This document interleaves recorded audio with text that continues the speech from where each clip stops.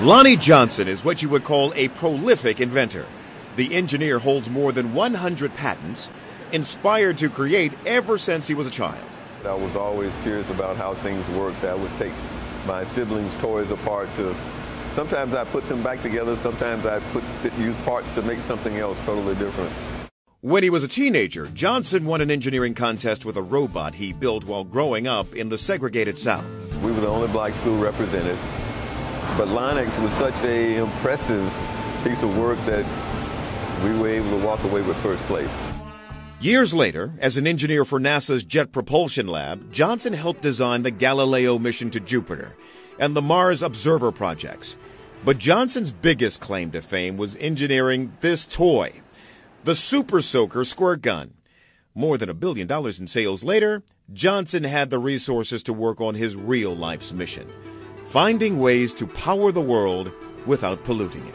That was my strategy because I was having a lot of trouble getting investors or people to support the research that I wanted to do in the hard science area. The engineer started 2 companies, located them in what was once a blighted Atlanta neighborhood, and hired fellow scientists to work on his mission. We've done some things at the research level that a lot of people have predicted were impossible and could not work. Johnson and his team spent 7 years developing this lithium-air battery. A battery, he says, provides 10 times more energy than the most powerful batteries now on the market. Whereas the auto industry now is trying to get to 100 miles on a single charge, you'd actually be able to charge your car and drive up to 1,000 miles on one charge nonstop. So that would eliminate the reservation that a lot of people have about electric cars. Johnson has tested the battery's ability in the lab time and again. But in order to get the battery to work in an electric car, it needs to be larger. And scaling it up takes big money.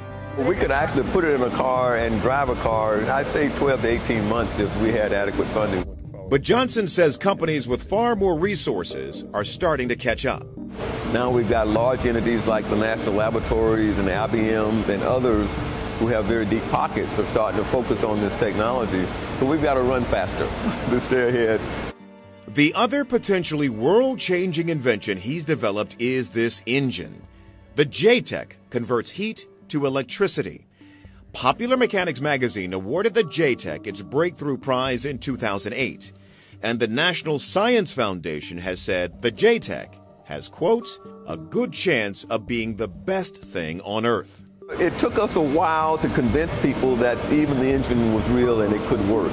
Johnson says the engine, which pushes hydrogen through a membrane, could power entire cities once it's scaled up.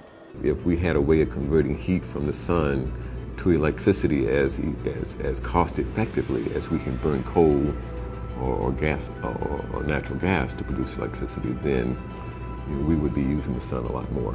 This would really, literally change the world if we're successful. Johnson has received some funding from the Department of Energy and support from the Department of Defense, but not enough to get the project commercialized. That, he says, will take several $1 million.